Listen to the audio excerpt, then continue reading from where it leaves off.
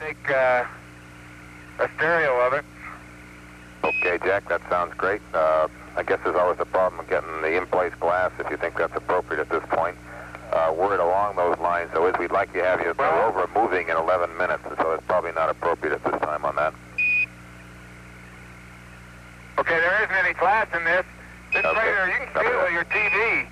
It's just bigger. It's bigger than the average crater.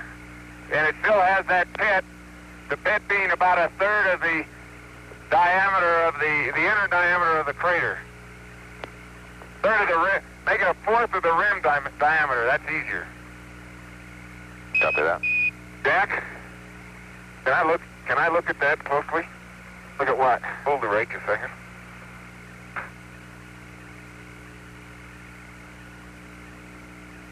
We got to be moving how many minutes, Bob? We'd like to have you move in 10 minutes, which means allow about, the usual 3 or 4 or 5 minutes closeout before that time. Okay, we'll get hustling. Okay, Bob, that light-colored inclusion we sampled looks like a strange, gotcha.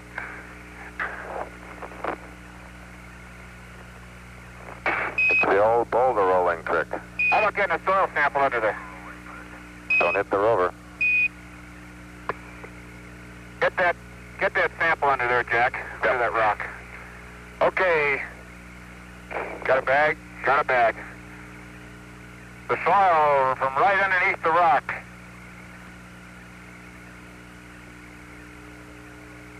Down to about 4 centimeters and 505. Experiments flight. Go ahead. We And still I'll need try one more rake sample, to is that skim right? it here a little too. Get the upper. We only got one? Yes, we need a rake at the rover. Okay.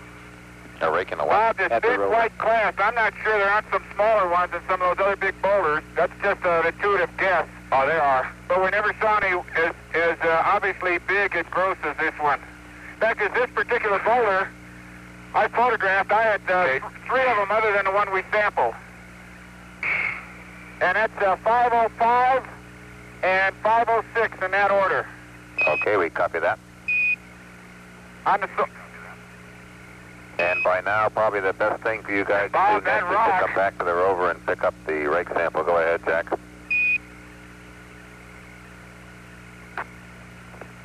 That, I get it. Okay. That class, white class, I looked at it, and it has a light pastel green, fairly rounded crystals in a fine grain, white to light pinkish tan matrix. And you can figure that one out. Looks like olivine in something.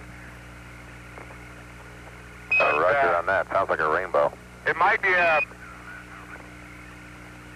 No, it's not those. The colors aren't that distinct, Bob. I'm just giving you shades. Okay, Roger.